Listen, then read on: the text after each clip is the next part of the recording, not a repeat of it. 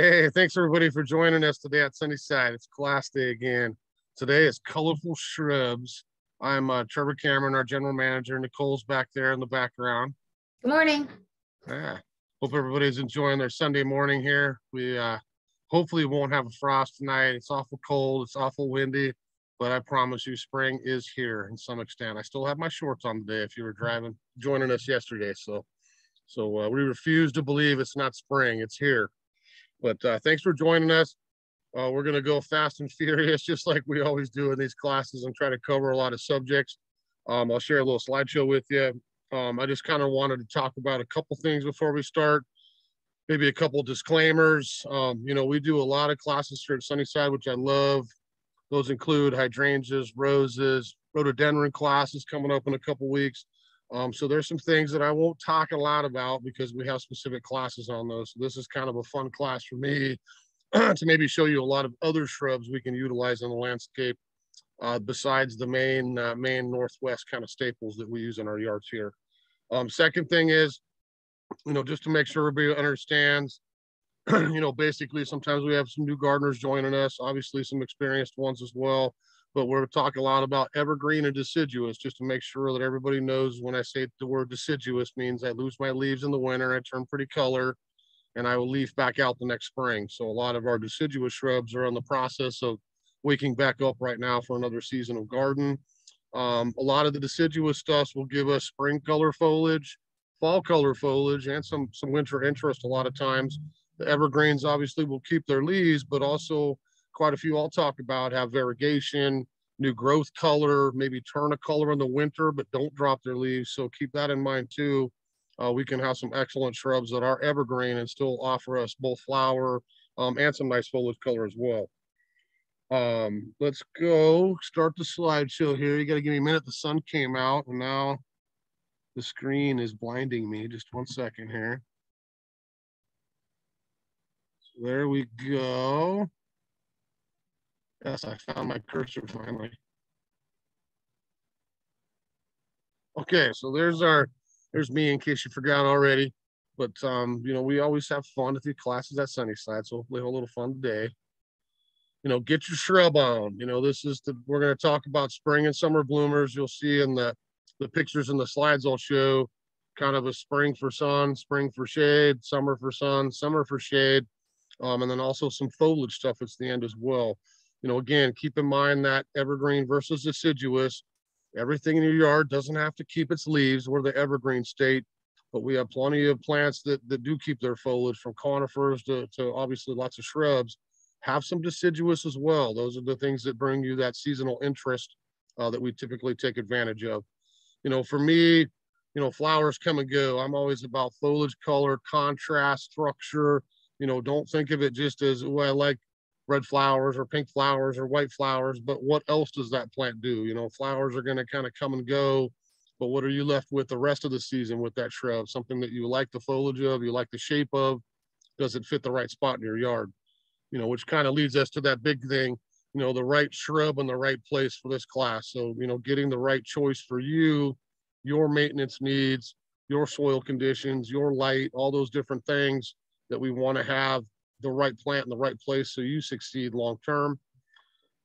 Sun versus shade versus partial sun. That's always kind of a nebulous topic. I think everybody knows when they have deep dark shade or hot baking sun all day, it's kind of those tweener spots that are sometimes tough. So kind of think of those part shade things to shade, or things that we can have with morning sun and some afternoon sun protection. Usually will work quite well with most of the shade plants we talk about. Full sun will be the opposite. We don't have to have sun from 5 a.m. to 10 p.m. here when we have our long days in early summer. But if we have that afternoon sun, the good portion of the day will give us all the structure. Think of the shrubs, kind of, not to turn this into landscape design class, but think of your shrubs as kind of the backbones in the garden. We want foundation plants. Sometimes we want a single specimen.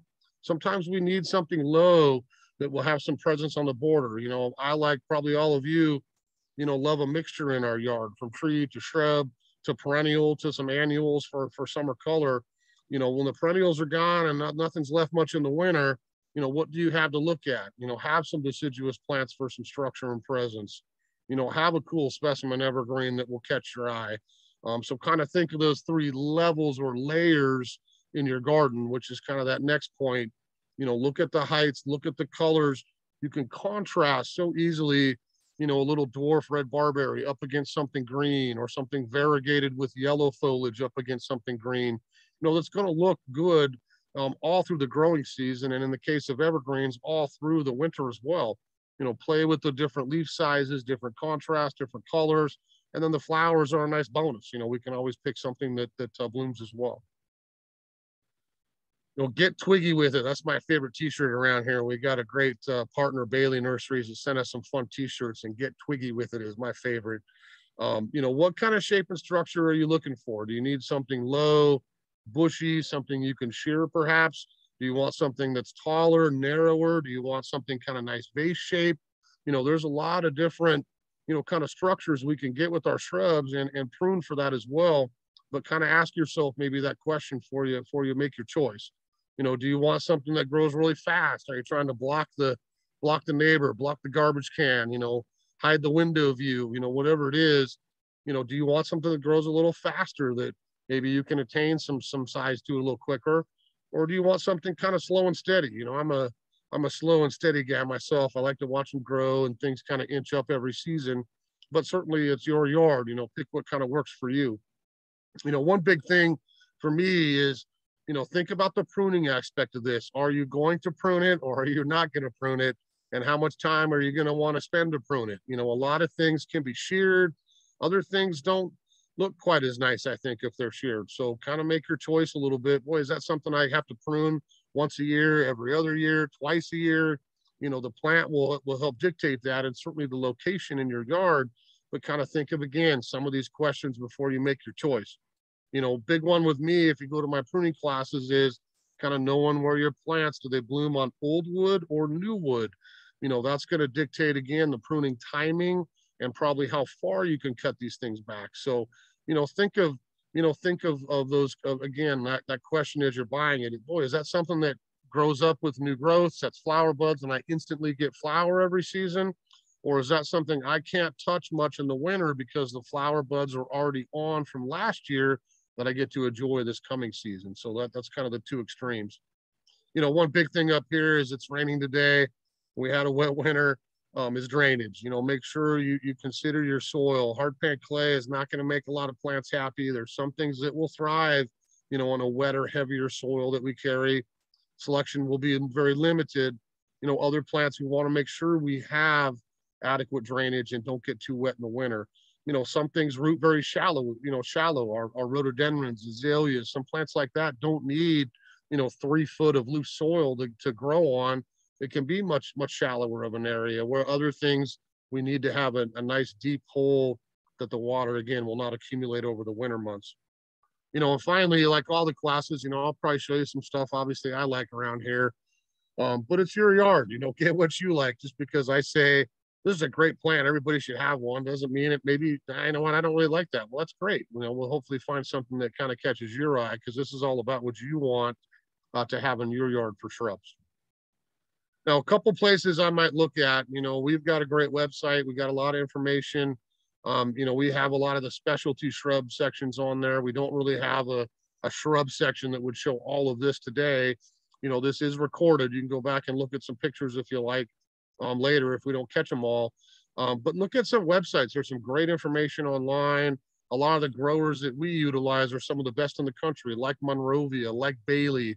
There's a couple of suggestions right there of places you can go on as a homeowner, look at selections, look at 8, 9 different varieties of one plant, find the one that works for you, the growth habit, the color, the size, all those things, and then help make your choice. Then you email Sunnyside or call us and say, hey, do you carry this plant from Monrovia, or do you carry this plant from Bailey? And sometimes we may not, but it's something we can certainly look into bringing in for you as well.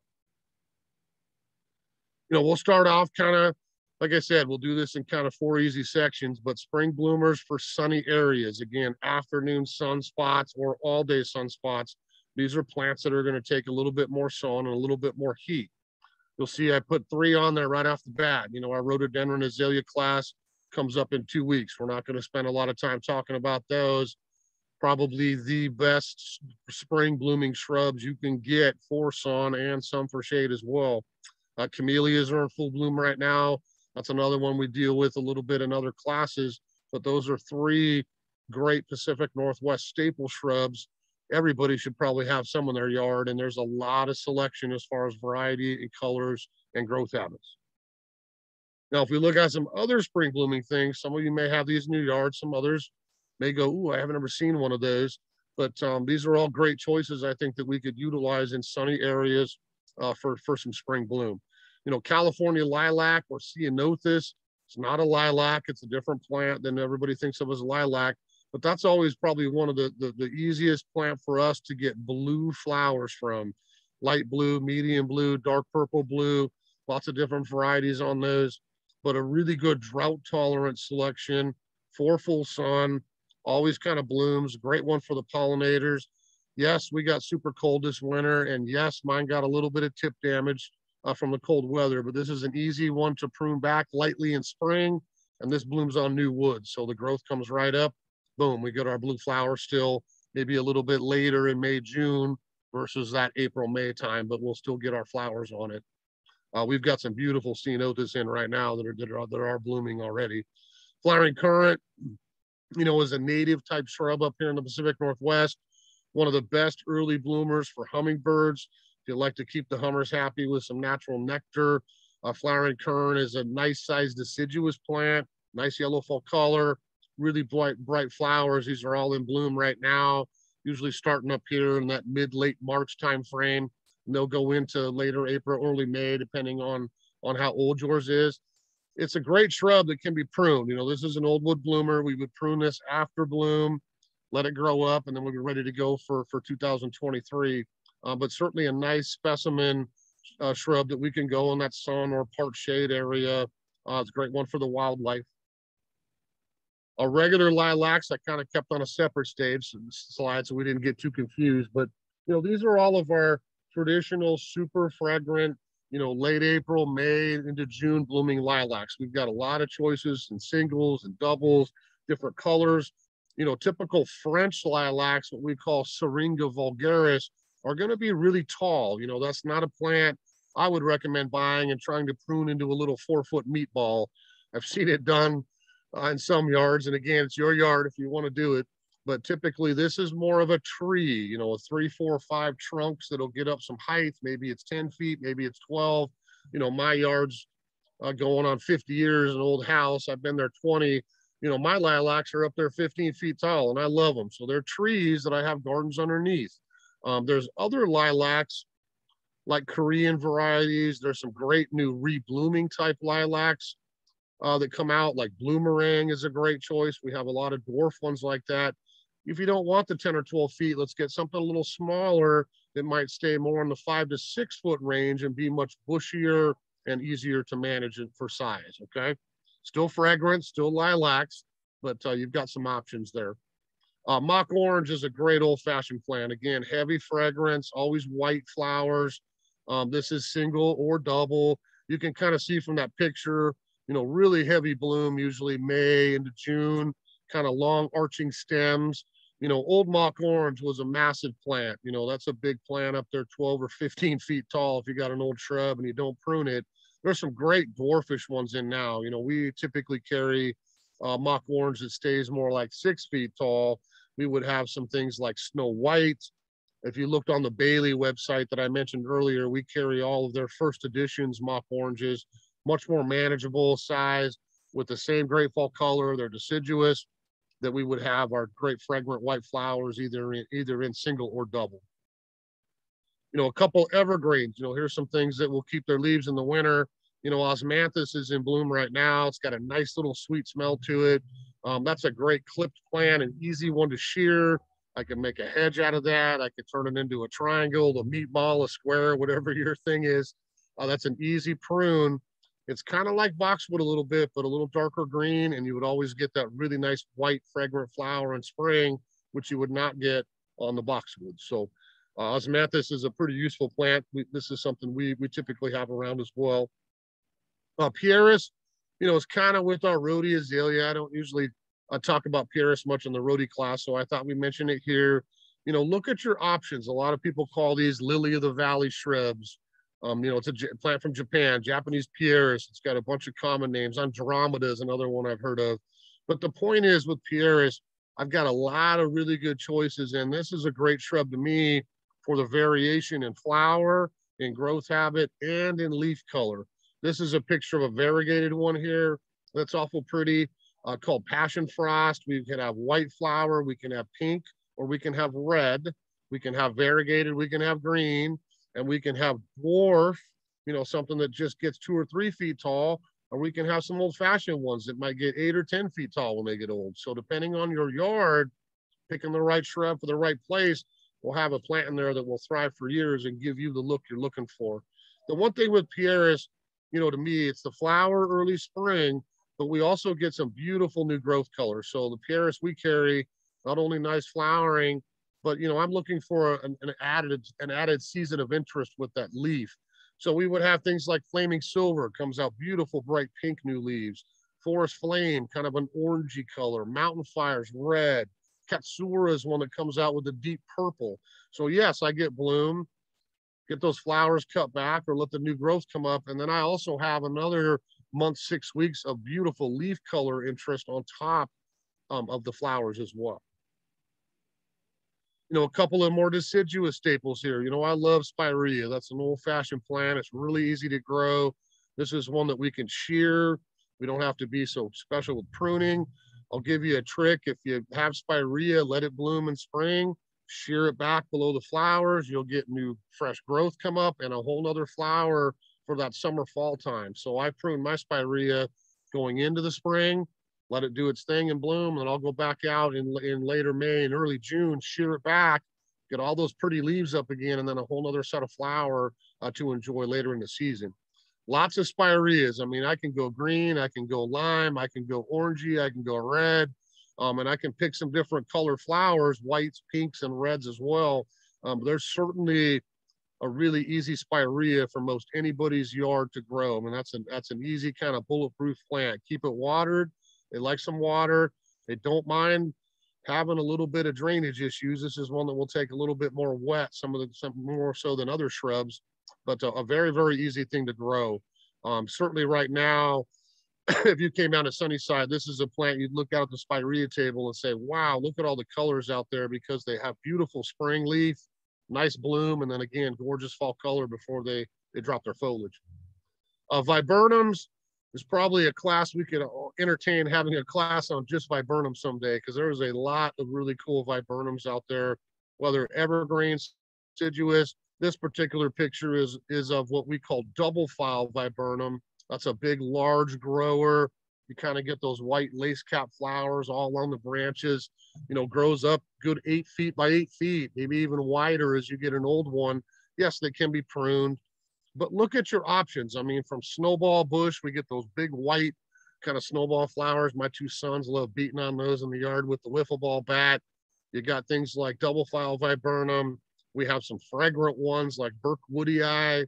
I've got some of those around, Korean spiced viburnum. Some tall ones that even bloom in the winter, like Pink Dawn is one we talked about in our winter interest class as well. Lots of good foliage, excellent fall color on the whole viburnum group. Some of them get berries, and you've always got a really nice flower to enjoy as well. A couple more spring bloomers. Deutzia is kind of another old-fashioned shrub.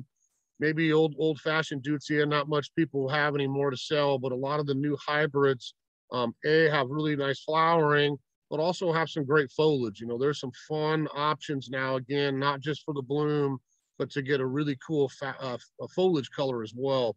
That picture right there is one called Chardonnay Pearls. It would have the nice white, kind of little pearly flowers with that limey green yellow foliage that stays really attractive even after it blooms. Then those would turn pretty color and then drop their leaves for the winter. Forsythia is one that's already bloomed out. I think the Forsythias are, excuse me, just about done. But Forsythia is always going to be yellow. and it's always going to give me that one of the first shrubs to bloom every spring. Kind of those, and the quince will be coming up here in a minute. But the forsythia is one, you know, big, long, arching stems. Don't be bashful on pruning back your forsythia. That's a plant that blooms on last year's wood. So after it blooms, I could substantially cut those back. We'll say I could probably break my pruning rules of 1/3, and the forsythia is always going to shoot new stems back up. As long as I leave that new wood alone as it comes on in later spring and summer, that will give me my flower for 2023. So keep that in mind, old wood bloomer, but something we can certainly maintain. If we let forsythia go and you got room, great. You know, an old forsythia is a big plant, but it's certainly one that we could tame a little bit as well with some pruning. A couple really fun ones. Both these would be evergreens again. So this is Mexican orange or choicea. You know, again, to be all honest, I have this in my yard. Mine got nipped a little bit with the frost. I've seen a lot of people bring in pictures this winter. We got cold enough here after Christmas down into the single digits that some of these got damaged.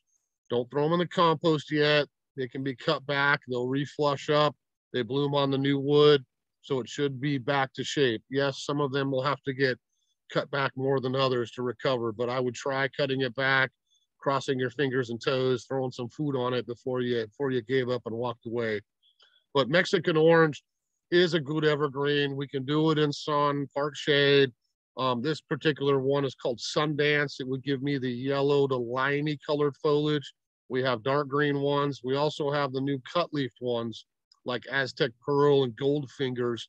Those would have narrower foliage, a little bit different texture, but the same thing. I could choose a dark green, or I could go with something that's more yellow and lime. All of them are always going to have that white, citrusy, fragrant flower, and that typically appears in that, you know, again, May to June time frame.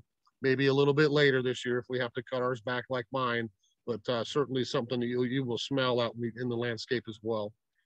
I think mountain laurel on the right there, we call that Kalmia with a K. I think mountain laurel is one of the prettiest flowers in nature. If you look at that thing, that doesn't look real. Sometimes I think people see these flowers and think that's something fake, you know, a little cut flower or something from an arrangement.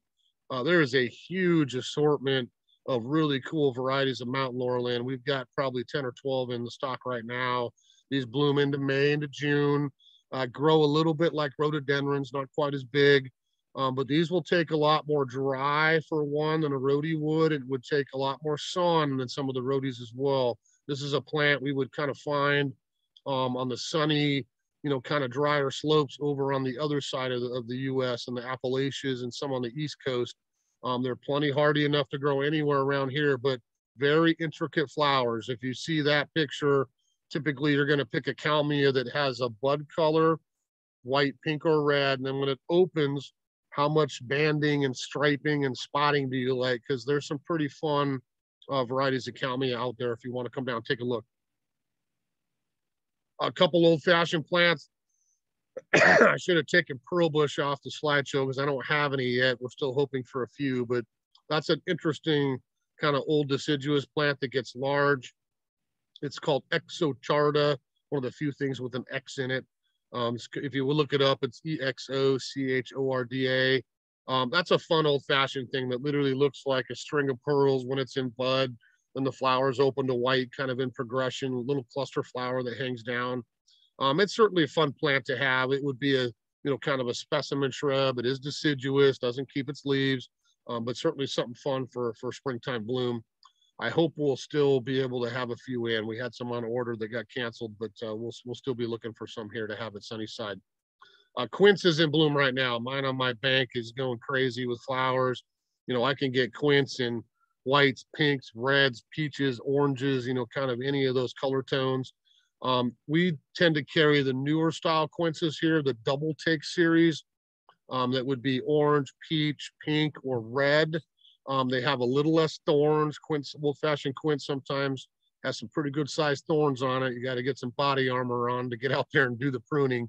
But a lot of the new ones are a little less thorny and frankly, a little tidier to grow too. You know, give some room to quince. This is one you're going to have to tell to behave a little bit. It likes to sucker a little bit. It likes to spread a little bit. So give it some room to grow, or make sure you're signing up for a little bit of pruning and maintenance to keep it contained in an area. A couple of really fun shrubs I wish people bought more of, to be honest with you. Sweet Spire, I think, is a great plant. I think we call this Itea, I-T-E-A. There's some great new varieties of Itea out there. You know, this is one that we could grow in some wetter soil, some heavier soil, some bad conditions, honestly, and it would still thrive. These have super fragrant white flowers you can see in the picture there, and those are stunning in the fall. That's one of the top red orange fall color shrubs, I think, on the property. We sell a few every year, and I keep thinking more and more people will go, I got to try one of those, because it's very easy to grow. And I think, again, you get multiple seasons of interest out of it, something easy to plant in the yard. On the other side there, I'll smile. Most of us call this Wiglia because it's more fun to say, but it's really Weigelia. This is another old-fashioned plant. I can remember my grandma having one in her yard that covered about half her house. There's a lot of new varieties of Weigelia out in the last decade or so, you know, that we carry here. We have a lot of flavors of this. They're becoming more popular. Great flower colors, great for hummingbirds. That's a perfect color and a size for a hummingbird to get some nectar. We can do whites, light pink. There's a lot of options for like a hotter pink to red flower. The big things with me, the difference on Weigelia is a much tidier growth habit. There's a lot of low ones for borders, medium-sized shrubs. We don't have to have, you know, giant old Weigelia like it used to be 30 years ago. And foliage color, you know, we can get dark black purples. We have variegated ones, some really interesting, even gold foliage Weigelia with the red flower is super striking. You know, we can get a lot of fun Weigelia flavors. We have most of these in stock now. The other thing is, look, on Weigelia, there's quite a few that will rebloom now. And that to me is a huge deal in the shrub world. You know, we do this with a lot of other plants that will bloom in spring, grow up, and then rebloom again. And there's a number of Weigelias, the Sonic Bloom series. We get one called Crimson Kisses. There's quite a few varieties you'll find now that give you a big flower display again in May. Wait another 6-8 weeks, they grow up a little bit of fresh foliage, and then boom, they'll rebud and flower again. So again, longer blooming season always works for me as a gardener. I'm sure it does for you too. Now we get into kind of more of the shady situations. And it doesn't necessarily mean deep dark shade. Like I said earlier, a lot of these can have morning sun. See how we're doing on time. Morning sun and then a little bit of afternoon sun protection perhaps, or the opposite. I've got shade all day and then I just have a little bit late in the afternoon to evening. That's fine as well too. You know, we've got a lot of Daphne options up here. That's Daphne odora. That would bloom in spring, coming out of winter. Super fragrant, a lot of variegated leaves on those. If we look at Leucothaway, this doesn't have a very good common name. So Leucothaway is Leucothaway. Some people call it Fetterbush, which I think is harder to remember than Leucothaway. But the big thing with Leucothaway, nice spring bloom, but great foliage. You know, that's a great evergreen that we talked earlier that turns color in the fall for the winter, but doesn't drop its leaves. You know, that's a great native-y type shrub that we can use in a lot of different spots in the yard. You know, Oregon grape's a great native, and that is starting to bloom right now. Great one for the hummingbirds again. Nice, easy spring bloom. And if you wanted to stay, you know, Pacific Northwest native, Oregon grape is native. We get a lot of hybrids of that, but we do carry native type Oregon grapes as well. You know, Sarcococa is one we talked about in our winter class a little bit.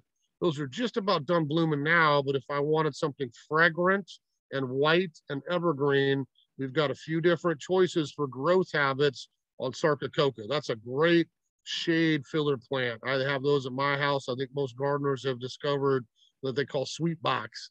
You know, it's an easy plant to grow in a low light situation or part sun that is evergreen and does give me a really nice kind of late winter into mid-spring fragrant flower display. Winter hazel is in bloom right here at the nursery right now. Not witch hazel, this is a little bit different. They call this Cordyolopsis. And winter hazel, we can get tall ones. We can get a little bit shorter one called buttercup. This is one we'd always have kind of a nice arching habit, and we'd have that really easy, reliable yellow bloom right before the leaves come out for springtime. We have some skimmia. You know, that's kind of another old-fashioned evergreen. They're always attractive and bloom in the late winter. Just keep in mind with skimmia, we have he's and we have she's. And if I want the berries, I have to have he and she do their thing. And then I get the berries on the she part of that plant. So if you don't want the berries, just get a couple males. They got a nice flower, nice foliage, easy to grow. If you want to add a cluster of those red berries on there after bloom in the summer and the fall, then make sure you get a female and a male, and the female would get the berry interest as well. I put one picture of a camellia on there. I couldn't resist, but don't forget camellias. You know, a lot of great spring blooming camellias. We still got quite a few around here. Yes, some of the flowers get frosted, especially the white ones if they bloom real early, but there's quite a bit that bloom a little bit later, and a couple flowers here and there that they get frosted. There's still more buds to replace them, so they'll still keep going. There's another one on the right there, Fothergilla. That's another one I wish more people discovered. That's a really pretty shrub that looks a little on the native side, but it's very manageable. It's got excellent fall color. That's one of the top plants, I think, for fall color. But most people don't notice the nice, fragrant little white flower spikes that we get in May and June. You know, this is a plant we always have a few of around. We can't ever get a lot of them, but certainly one I think more gardeners I wish would discover, because it's a really easy plant that we can grow, honestly, in more sun than even shade or part shade areas, and they'll do very, very well. Well, if we look at summer bloomers, real quick, we'll start moving faster. I'm never going to finish in an hour, Nicole. But summer bloomers, again, I'm going to skip roses and hydrangeas. We have specific classes coming up on those in May. We also do another hydrangea class in the summer. But you are never going to beat a rose for all summer bloom and sun, and you're not going to beat PG hydrangea for all summer through fall bloom in the sun as well. Now, not round flower. When we say PG hydrangea, we're talking about the cone or panicle type hydrangeas. Those will take a lot of heat. They need water, but they'll take the heat and not burn out in full sun locations. So those two will be coming up. If we look at some others, Abelia is a great plant that blooms typically up here more mid to late summer, but it's got great foliage. There's some awesome varieties of Abelia out there for the gardeners these days. That's one called Magic Daydream with the pink, the white, the green. We get Kaleidoscope if you like the hot colors like me, the oranges and the yellows and lime greens. There's a lot of options for good Abelias. Yes, this is an evergreen typically. This winter up here, we got cold enough where most of them defoliated or partially defoliated, but leafing right back out, and off we go now for another season. Butterfly bush we'll have in here pretty quick, just like it is, a plant for the butterflies. Fragrant flower spikes, great for the pollinators. The difference up here in Washington is we can't have old-fashioned butterfly bush. Those are illegal, the ones that produce seed. So if you come to Sunnyside here in a couple of weeks and through most of the summer, we'll have a pretty good selection of a lot of dwarf ones and some taller ones to add to the garden, but these would not produce seed. So we're able to sell them to you. You're not going to have to worry about volunteers popping up all over the place when they do go into bloom. So don't keep in mind butterfly bush. We'll have the Buzz series in, which is all different colors in the rainbow. You get named colors, and those are much smaller, like 3 or 4 feet tall.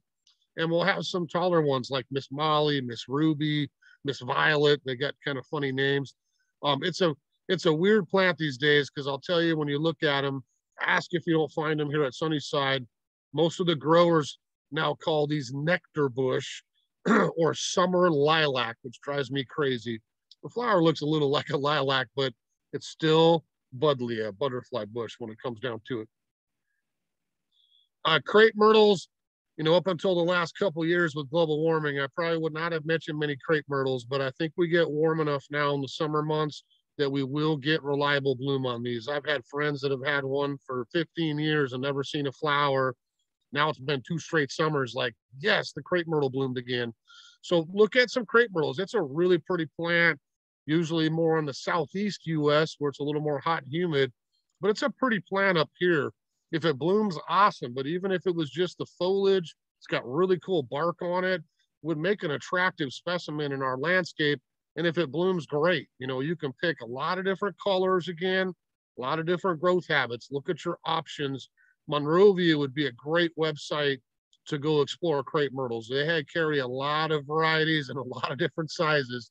If you wanted to kind of see what's out there, we will have quite a few varieties in here pretty quick, not just yet. I would guess late April, early May, we'll start to have a lot of crepe myrtles into the summer months as well. Escallonia on the right there, I almost took it off the show this year, but I'll leave it on. You know, I don't know that there's an Escallonia left anywhere in our little corner of the world that did not get fried this winter. You know, we cannot have, you know, teens and single digits on Escallonia. Either they got nipped back on the tip foliage. I've seen plenty of good gardening customers bring in pictures of their Escallonia in the last 2 months that is dead to the ground. Yes, we're going to cut it off. Yes, we'll cross our fingers and hopefully it will get going again. A lot of times they will. Plants are resilient, but that's just an FYI. If I live right in the water, probably wouldn't worry about it. If I'm up in the mountains, you know, Escallonia may not be the best choice as a summer shrub. They're great for pollinators.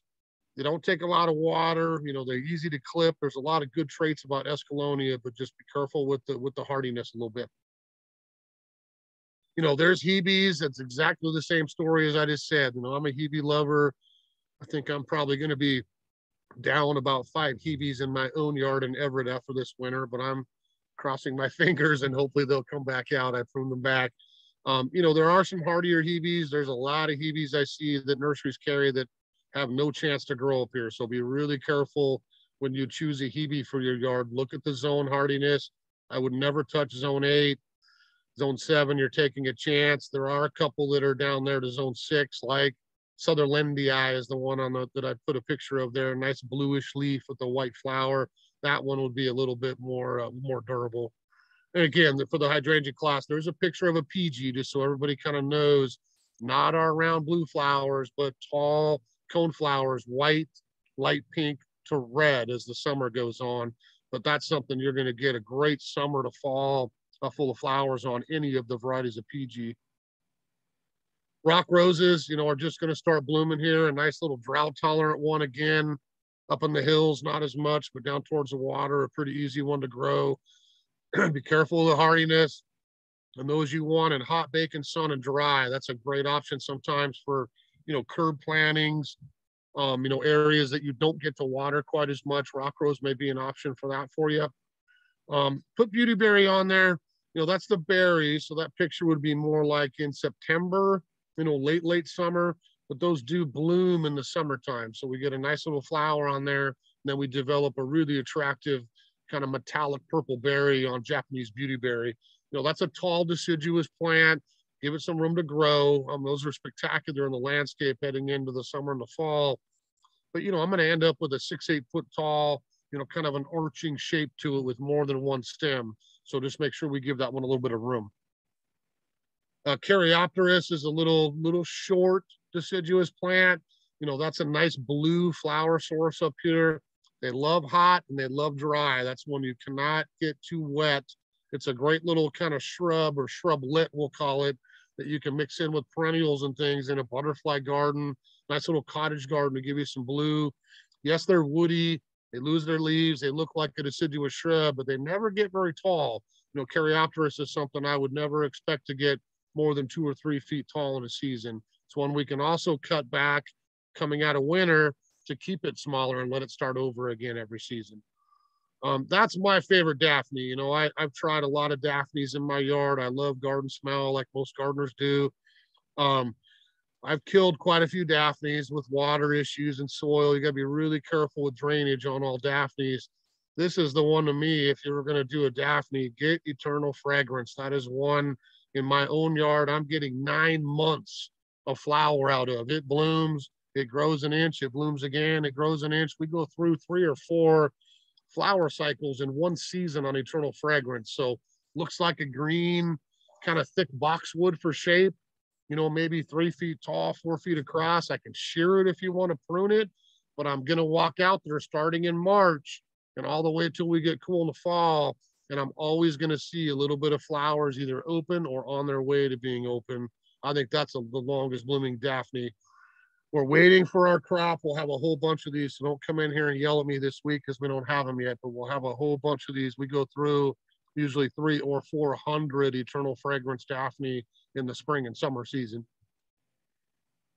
Hardy gardenia. A lot of people know gardenias down in Southern California and the Southeast where they don't get frost and they can grow, florist gardenias very easily. We can't have those up in Washington with frost. So we get quite a few hardy gardenias in. These are plants that love fertilizer, they love acidity, and they will bloom for you. If you got them in a nice, sunny, well-drained spot and you feed them regularly, not once a spring, but this would be something I'd put 2, 3, 4 doses of a good rhododendron food on, starting in March, then May, then midsummer at minimum, every couple months. You'll keep them looking nice. And again, powerful fragrance and really nice flower when they do open up in the summer months. Hypericum, it's not St. John's wort, not the ground cover, but there's some great shrubby hypericums now. If you like that summer and fall time, some people call these floral berries. This is a really popular cut branch a lot of folks are using in arrangements in their house to add a little color and texture. We get a number of different shrubby hypericums in. We've got 1 or 2 now, but a lot of this comes in June and July. I could pick orange, red, black, white, pink, any color berry that I want to get, and I'm going to have that to enjoy August, September, and October. They're always going to have the yellow flower, but I can choose my berry on what I want to look at as far as the variety. Potentilla, or cinquefoil, that's one that takes a lot of abuse. That might be one of those bulletproof shrubs, but there's some great potentilla plants available, whites, pinks, yellows, oranges, reds. That's kind of our color tone on potentilla. Easy to prune, easy to grow. That's something you'll get some easy flowering on in that late spring through summertime. That's certainly one I'd look at adding. I think it's a different foliage, but I love orange and yellow, so that's an easy one for me, but certainly an attractive plant to add into a nice sunny garden. Rose Sharon is our hardy hibiscus. So some people call it Althea, Rose Sharon. The point is that it's hardy hibiscus, not tropical hibiscus like Hawaii or Southern California, but hardy ones that we can actually grow up here in our gardens in Western Washington. We're not going to get yellow, orange, and red, but we're going to have whites, lavenders, blues, pinks, a lot of those kind of pastel colors, and we can get single or double flowers. We get quite a bit of Rose Sharon in here, just a few so far, but as they start to leaf out and get close to flowering, you would probably see 12 different varieties of Althea here on the property in June, as we start to bloom. This is one like clockwork. I got one in my yard too, an old-fashioned one, that we would always see a lot of flower power in that July and August time frame. Now, real quick, just a few summer bloomers for shade. Again, I'm tossing out hydrangea. We'll have a class here in a few weeks. If you want big round blue flowers or those flat lace cap flowers, there's nothing that's going to bloom as long as a hydrangea. So don't forget about those for summer months, but that's kind of, again, on its own little class. A couple other options, Calycanthus, or some people call that allspice. Very interesting flower, a lot of times kind of maroon or burgundy. It's a nice tall shrub. That would take some shade, some sun. You could honestly plant that just about anywhere, even take a little bit of wet from time to time. That may be an option to look at trying out. The snowberries or coral berries, these are called, the Symphyocarpus. That's kind of like that floral berry we talked about for sun. If I'm interested in a bloom in July and an incredibly heavy berry crop for an attractive yard in that September, October, November timeframe, look at the different Symphyocarpus. We get Galaxy and Candy and sell a lot of both of them. Those are ones that will see flower on. The bees love them in midsummer, but when those start to produce berries, they are absolutely covered, just like those pictures there for that late summer, fall season. Summer Sweet, is another fragrant one. We have some in now. We'll get more of these in, but that's a nice shrub. Again, I could grow this in sun and shade. This one takes some wet. It's a good option if you maybe don't have the best drainage. But clether would be a good deciduous choice if you like that summer bloom with a little bit of fragrance. That's another great one for the butterflies and the pollinators as well. And then real quick, if we just do, you know, a little bit of shade, sometimes I do a shade gardening class here in the summer and we'll do all this then too. But if we look at shade, you know, I'm looking at foliage. You know, I want variegation. I want big leaves. I want small leaves. I want it to look attractive all year. Yes, I love flowers, the hydrangeas, and some other things we can pop in for color. But a shade garden can be very attractive, I think, with a lot of really cool foliages as well. You know, contrast the different colors together. Everybody has green everywhere. Look at some white, some yellow, some lime. Some of the different shapes and sizes will give you that. All these plants will flower, you know, a season or here or there. But sometimes with shade, I like to look at the foliage more than anything and see if I can brighten up some of those areas as well. Now, if we look at some foliagey stuff more for sun, you know, barberries bloom, but this is prime barberry season right now. Look at the orange, the yellow, the red, the purple, the burgundy. Yes, they got little thorns on them, and sometimes they're not the easiest things to prune, but they're not as bad as you think. I use barberries in my yard too because the spring foliage, the summer color, the fall color is unbeatable. I mean, barberries are pretty indestructible. Yes, I get a nice flower here in spring, but these are ones that I purchased for the foliage. You know, evergreen, simple things, boxwood, Japanese holly, you know, again, good texture. A lot of these plants will have variegated cultivars. So if you don't want more green, look for the variegated ones, variegated English boxwood, something like the Japanese holly there. That's one called Gold Drop. I have that in my backyard. Instead of green, it really glows being yellow like that. You know, a lot of taller deciduous plants, elderberries are fabulous. Black lace, black tower. There's all kinds of fun elderberries. Every year there seems to be a new variety of these coming out where I can have that super dark black purple foliage, a nice flower as well. You can see in the picture. I can have something variegated like instant karma. I can have yellow if I want. We've got quite a good selection of different elderberries in right now. Some more evergreens for sun, like osmanthus. You know, party lights gives me pure pink. These are fabulous looking when they flush out their leaves in the spring. I've got a pastel pink leaf on top of dark green. Euonymus, it's always a fun one to say, euonymus. But euonymus is a pretty good classification of shrubs. Some of these will be deciduous, like burning bush is a euonymus, but evergreen euonymus is really useful. I use these in all kinds of different places in sun in my yard because I like the variegation, like the simplicity. It's an easy thing to go out and clip with the hedge clippers. You can turn it into any shape you like.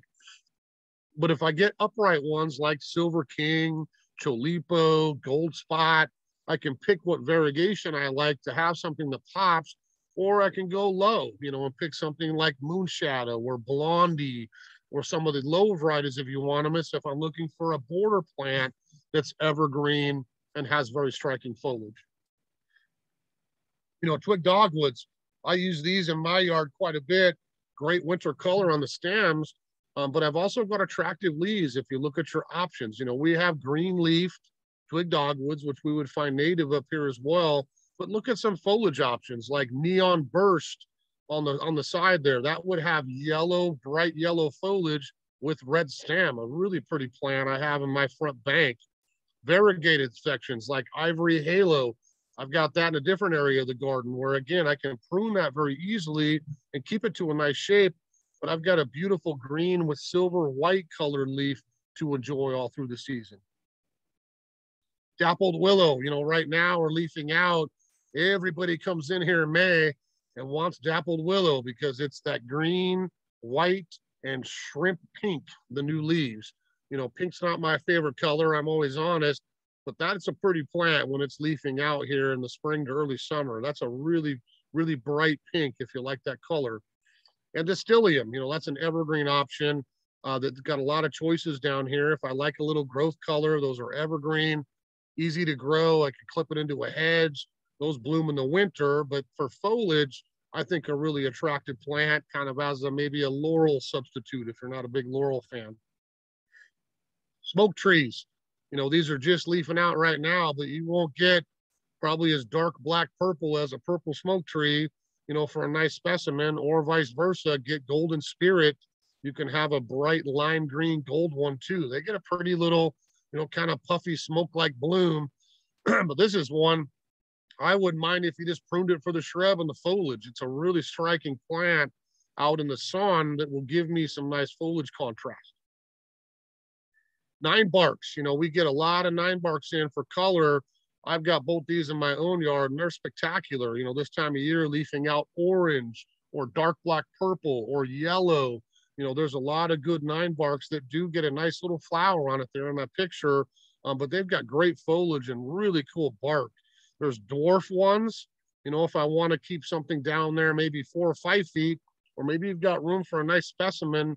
Most of the nine barks will get 6 or 8 feet tall and be an excellent background specimen with that foliage color. We've got evergreens like Nandina. You know, we've got Bonfire on there, Gulfstream, Burgundy Wine.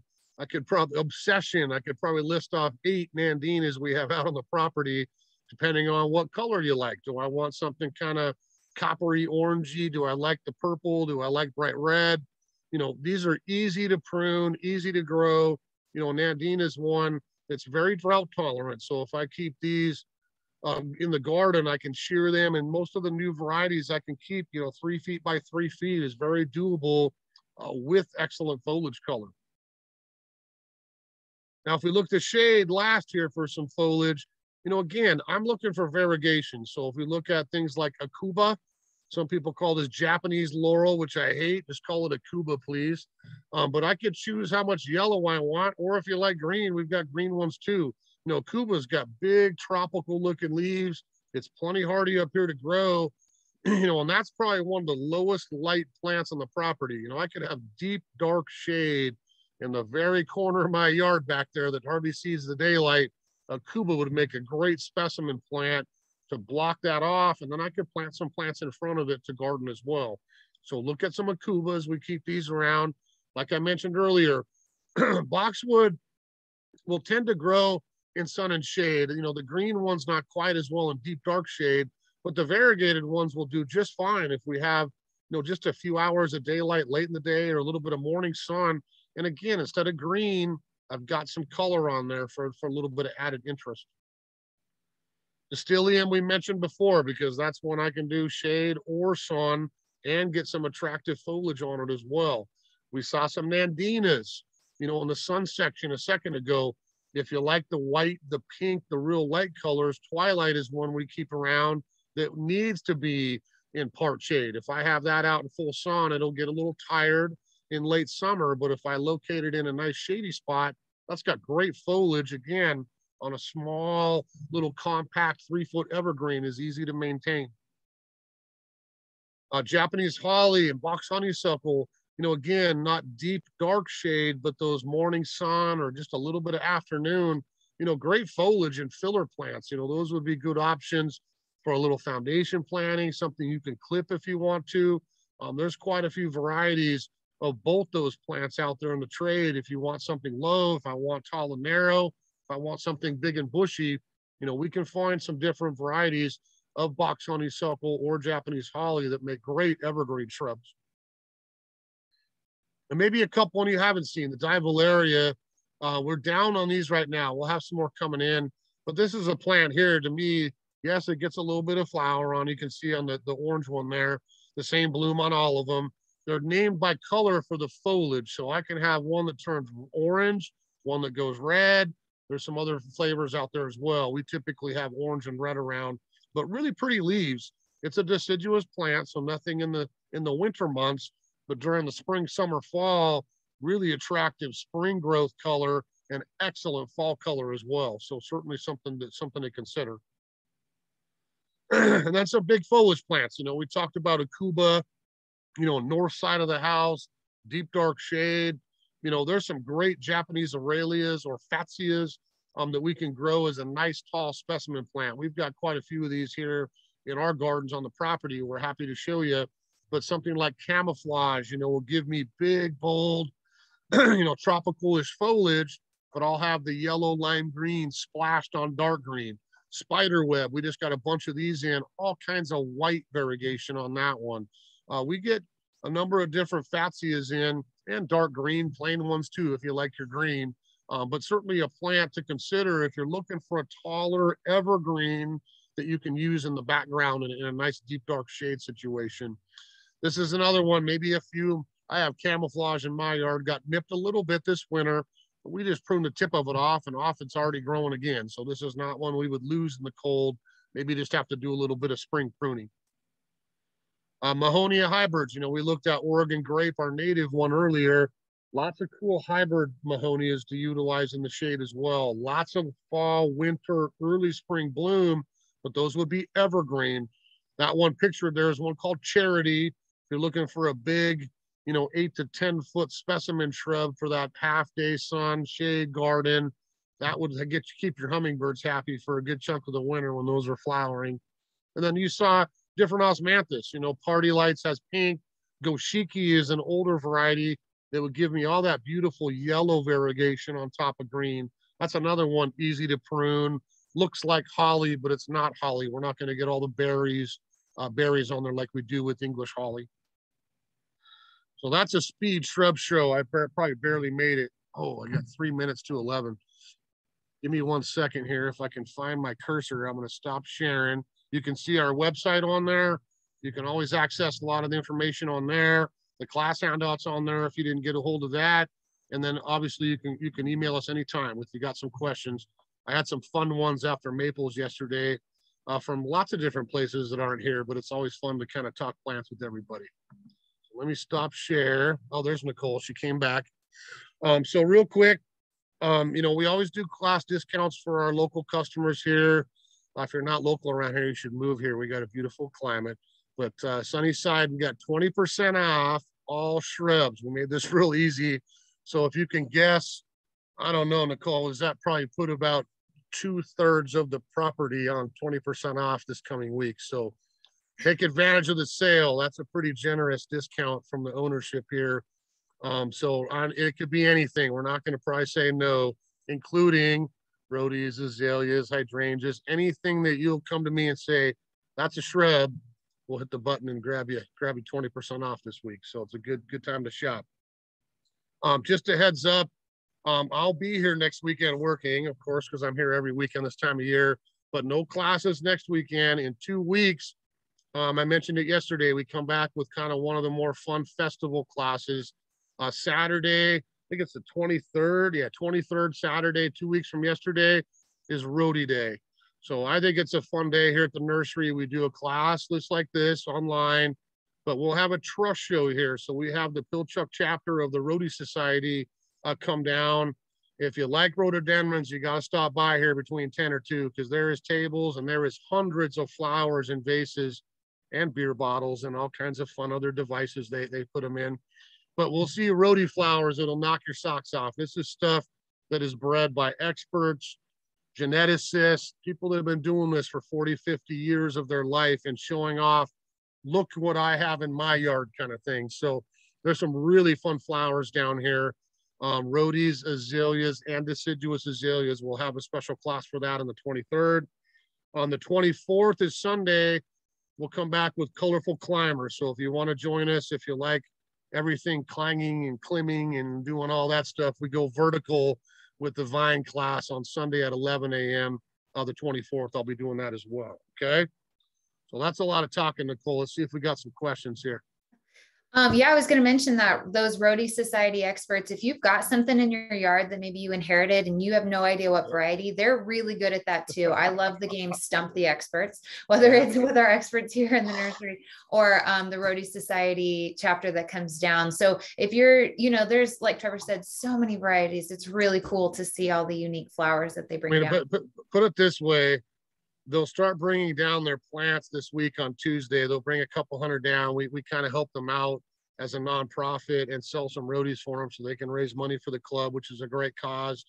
So we'll start having them this week. And I will tell you right now, the staff around here probably takes about 20% of them home. I know I bought 5 last year and some others for presents for family members, but there's some plants that you probably won't see anywhere else when they drop off their collection stuff. Really high quality gallon rhododendrons. They're not super expensive, and certainly worth a look when you're down here in the next couple of weeks, let alone that Saturday. We'll have a bunch of them as well. Well, and if people like you and some of, our staff that's been gardening for Yeah. like ever, if they're like, oh, that's something I Look gotta at have. that. I gotta have one of those. Exactly. And I'm like, oh, wait, maybe I need one of those too. I love how, as you go through these, you're like, I have one of those in my garden, one of those. I'm like, how much space do you have? It's incredible how many things you say are in your yard that I have quite a bit, and it's pretty packed. I wish now if I add anything, I have to take something out and give it to somebody, or I hate sending things to the compost heap in the sky, so I don't try to do that. But there's always containers, right? Well, this will be an interesting, exactly, more containers is my problem.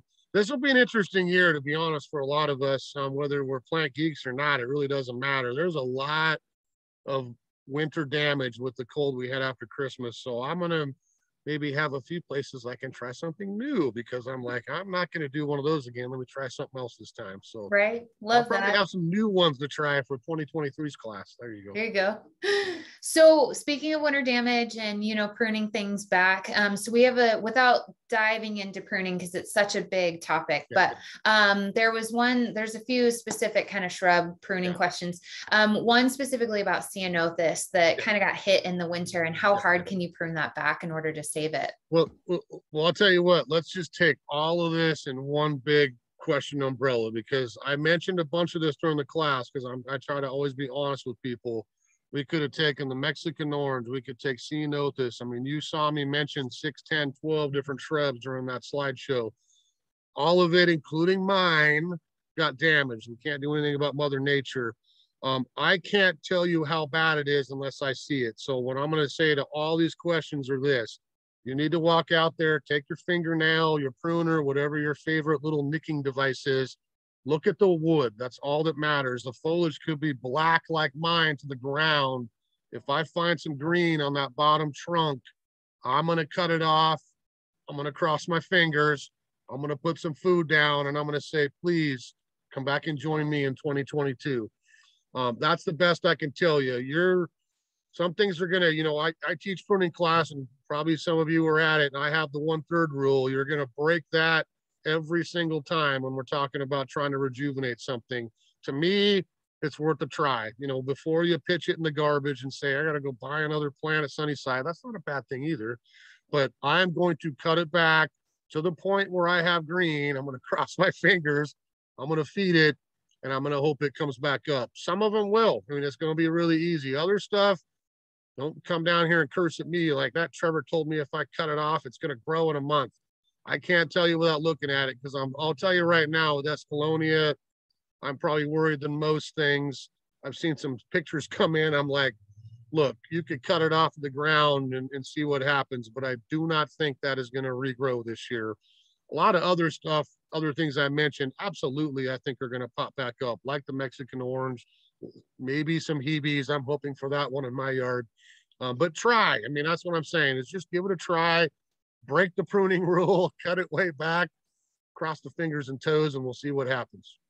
Mother Nature, it's a gamble sometimes. Just got to do what we can, right? Yep. So excluding the winter damage conversation, quick pruning tips for specifically an Edgeworthia and a mock orange. Okay.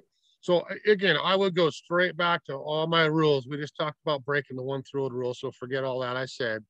But if we're going to prune a healthy plant, we're not going to go more than 1/3. And I always swear by this rule: prune after bloom. If I had 100 people in front of me like we used to here, I'd make everybody say it 3 times.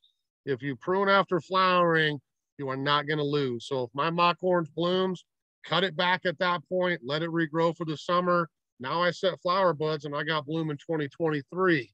If I walk out there next December or January when it's got no leaves on it and I cut it in half, it'll grow, but I've probably cut off almost all my flowers. So look at specific plants. You saw it in one of the slides: old wood bloom, new wood bloom, and pruning after flowering. Those are the 2 keys to all this shrub discussion, whatever plant it is. If you don't know, ask, send an email. I got a, whatever it is, I got a quince in my yard.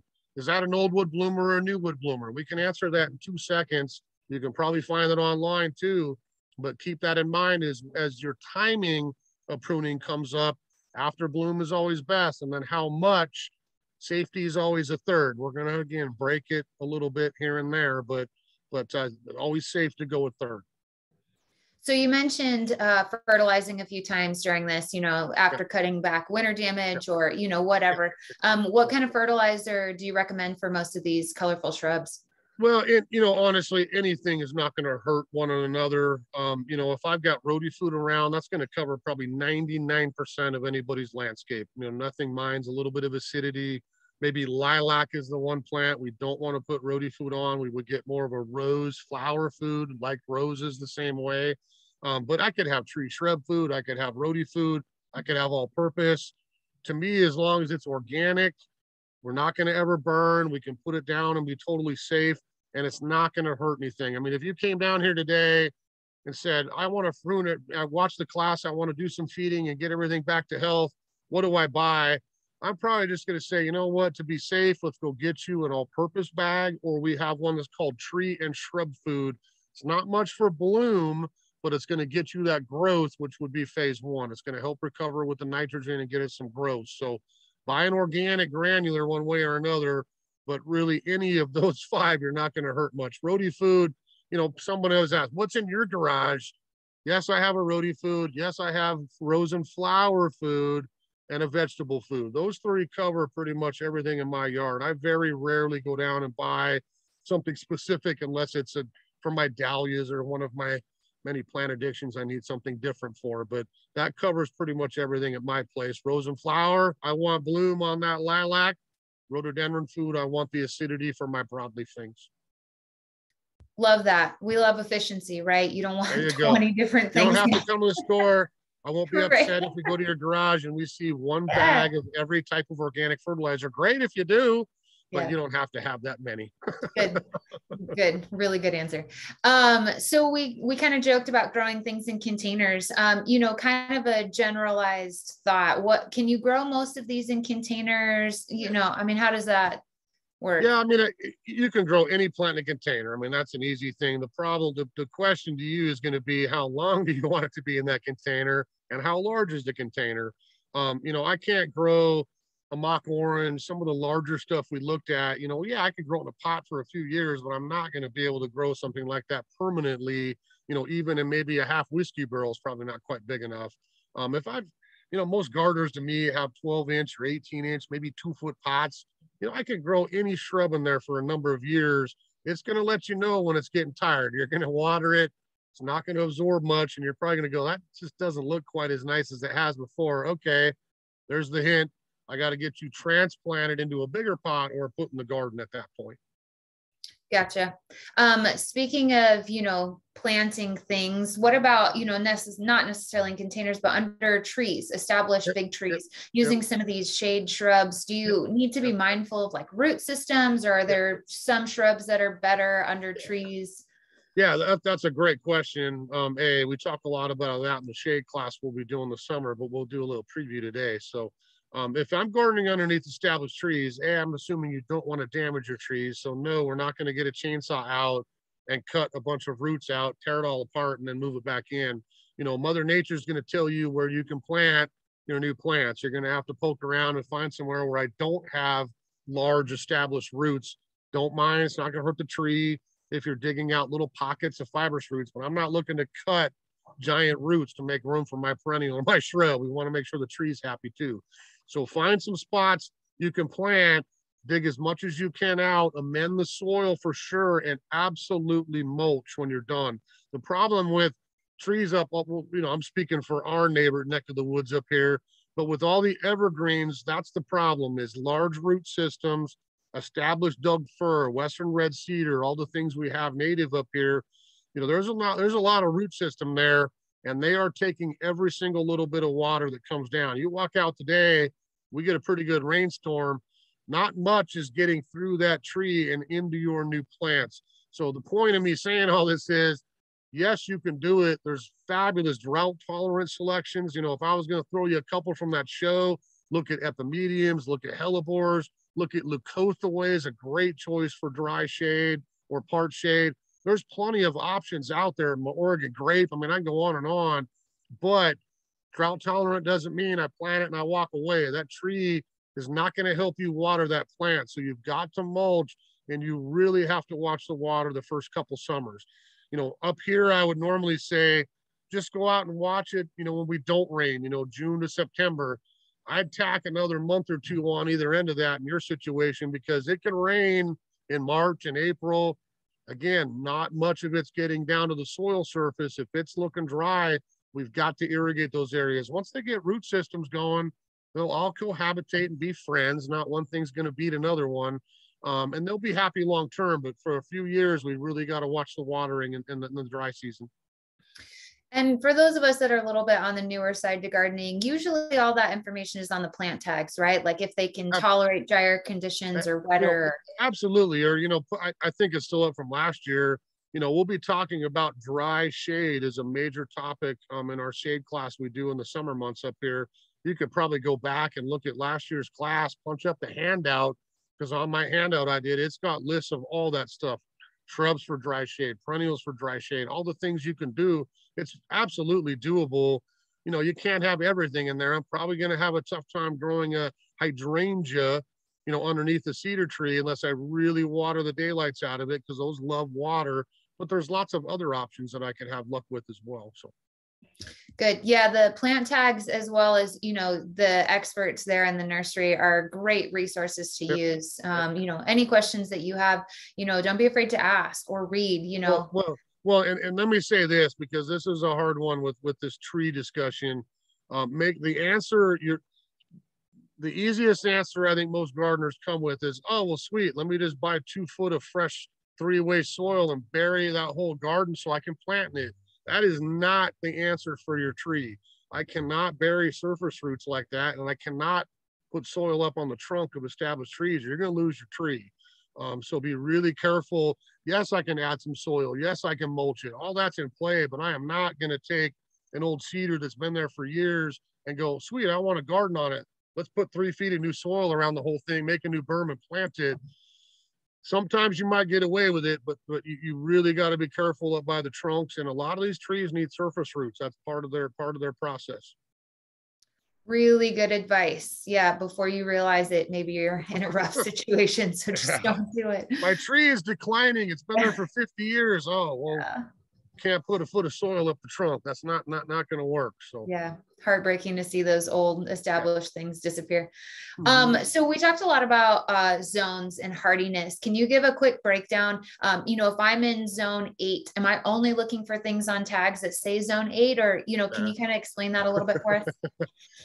Well, this is a tough one for me, because I think if you looked up right now, if you're anywhere near us, you punch in your zip code, you go to any plant website, USDA, Washington, WSDA, any of it, what's my hardiness zone? And it's probably going to say your zone 8, zone 8A, zone 8B. That's all the stuff that got nuked this winter. So if you want to play safe, I would go zone 7, and every number I go down is hardier. So zone 1, we could have up in Nome, Alaska, like 50 below zero, and we go up 10 degrees every zone. So 7 to me gets me in that 0 to 10 degrees range. I start going into 8, 10 to 20. What happened this winter? You know, I don't know. You know, none of us can ever say global warming, we're never going to get the single digits again. I could never tell you that. I don't have a magic crystal ball for down the road. But I guess to answer the question, if you want to be safe, I don't care what your computer says or the Western Gardening book or what some people might tell you. If you want to be safe, I'd stick with zone 7 if you are anywhere around here. If you go zone 8, then you're like me, probably replacing 3 Hebes this winter and another plant of this and a Pittosporum and a lot of the other stuff that's really cool. If I do it again, guess what I'm doing? I'll go buy another pot, because then I can grow it in a pot, enjoy it in the yard. We're going to get cold, sweet. You can go hang in the garage for the week and I'll throw you back out next week, kind of thing. Yeah, me too. I think we all do that. Oh, it's going to make it, because they're so cool. I want this. And then you watch it crash and go, week later, it's like, whoop, should have put that in the garage. I think I said that like six Yeah. times this winter myself. Yeah. Okay, shifting gears. So, talking about transplanting, are most of these shrubs, we've got a question specifically about beautyberry, but can these shrubs be transplanted fairly easily as long as you can manage them in size? When do you do it? Exactly. When they're young, absolutely anything can be transplanted around. Shrubs, or I've moved all kinds of shrubs around my yard. I don't like it there. I think I'd like it here better. Let's move it. I do it all the time. It drives my wife crazy, honestly. If she was here, she'd be like, drives me crazy. So we can move them around. I would really try to talk you out of doing it right now is going to be the problem. If we're going to transplant something and have near 100% success, it's got to be during the dormant season. I mean, I want you out there like late November to 1st of March, those 4 months in the winter when things are not actively growing. Everything is putting on growth right now. Unless you just put it in this year, last year is probably okay, and you can take everything with you. I think you'd be okay doing that still. I would wait till fall if it's something's been there a long time. Let it go dormant, let the first frost happen, and then we could excavate it up and relocate it. Take as much root as you can, especially with evergreen things in particular. If it's deciduous, sometimes you can get away with a little less root ball, and I would never tell you to go out and bare root it and expect it to do much. Sometimes you can get away with that. I have, but take as much root as you can with it that's physically manageable without breaking yourself. How's that? And if this is something that's on your radar or project list to do, don't be afraid to reach out and ask us questions. It's always easier to get all the information before you do it and feel like you're ready and successful before you do it, and then you're just in trouble. And I might add one thing to that. So let's say, I don't know who's asking, Mrs. Jones just asked that question, and she's like, I cannot have that burying my front walkway any longer. Okay, prepare for the move if you really want to save it. If it was me, a lot of times, if I know I'm going to try to relocate something that's been there for a while, I'll walk out, say, 1st of August, and I'm not going to chop right against the trunk, but I'll take my shovel and I'll say, okay, I think I could probably move a little 3-foot circle of earth with me when we move it. So I'll take my shovel and I'll step on it.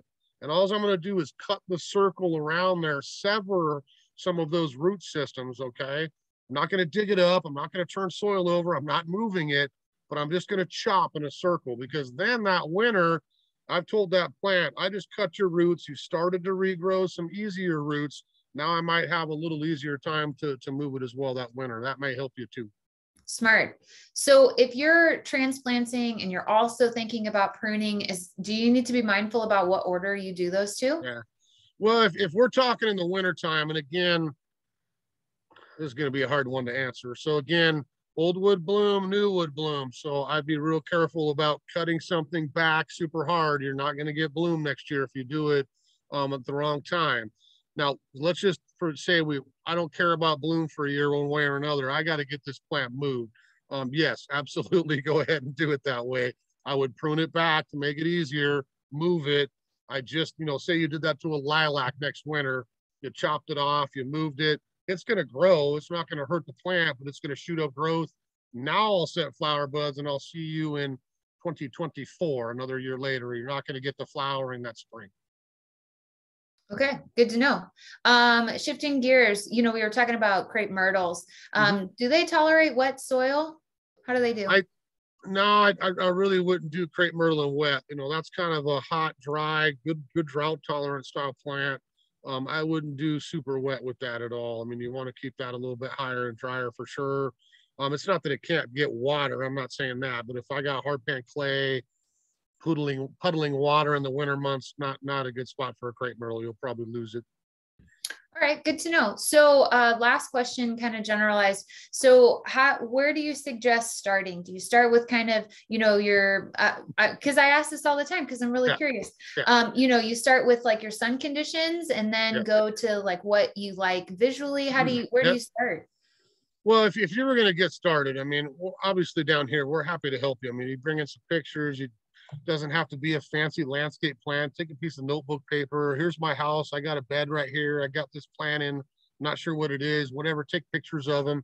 We can help accent what you already have. Let's start with that by picking out some things you like, not that we like. There's all kinds of choice around here, and I would hope we have something that's going to catch your fancy we can add in there. But yes, the the vital information to me would be, how much sun am I getting? Okay. What else is around it? Would be another thing. How's your soil? I would probably tell you, dig down a foot or two. When do you hit hard pan? Do you not have it? Thank you if you don't. There's a lot of things I would investigate a little bit, because again, nothing's worse than coming down here and buying 20 shrubs and the yard looks great. And then 3 years later, you're like, why is everything crashing? Because we got the wrong plant, the wrong shrub in the wrong place. So I would encourage you to come down. I mean, you could do a lot of this online, looking at options, and say, ooh, that looks really cool. Maybe bring a list with you, go to the websites I talked about. Monrovia has thousands of plants on their website. You could probably get lost for a couple days on there. There's a lot of other ones as well. We're like, all these things catch my eye. Here's my yard. What do you think would work for me? And we'll be honest with you, like, hey, that's a great plant, not the right spot for you, but how about we look at this because it's similar. It would look close to that, but that would thrive in that same location. I would, that's probably part of it, is picking things out, and then again, maybe you're a new gardener, which is awesome. We've got a lot of new gardeners the last couple of years, or people that have rediscovered gardening. Look at what you have. It's your yard, not mine. I love this tree. I want to keep it. What could I put around it to create that layering effect? Tree, shrub, border plant. Is it mixing some perennials in? Again, it's what catches your eye. I love yellow foliage, period. I got it all over my place. I think it's bright. I think it's cheery. I talk to half the customers here and be like, dude, it looks like it needs food to me. I cannot stand things with yellow on them. It's totally up to your taste. So we find something a little bit different. Great advice. I love that. Just in case you don't know, we don't carry anything in the nursery that's not going to survive here in our conditions. We want you to go home and have beautiful plants for years and years and years. Like Trevor mentioned, we don't want to send you home with something that's going to crash a few years later, or something that you're just not going to be successful with. We love plants. We want to see them survive. We want to see you succeed. So we're really just here to help you so that you enjoy gardening as much as we all do. So come down. The weather's turning around, minus today. But it's a great. I still got my shorts on, so let's go. You're committed at this point. It's a great time of year to be outside, see what's blooming, and just, add some happiness back. I think we've all been shut up inside for too long, that it's nice to have some weather to get outside, enjoy the fresh air, and see what beautiful things are around us. So come down, visit, say hello. Hopefully we'll see you down in 2 weeks, like Trevor mentioned, for that Roadie Society. It's a really cool event we hold every year. Hopefully you can come down and check out some of these flowers, and join us online for the class that morning as well too. So we appreciate your time today, and we hope to see you again later. Thanks for joining us. We'll see you again here in a couple weeks.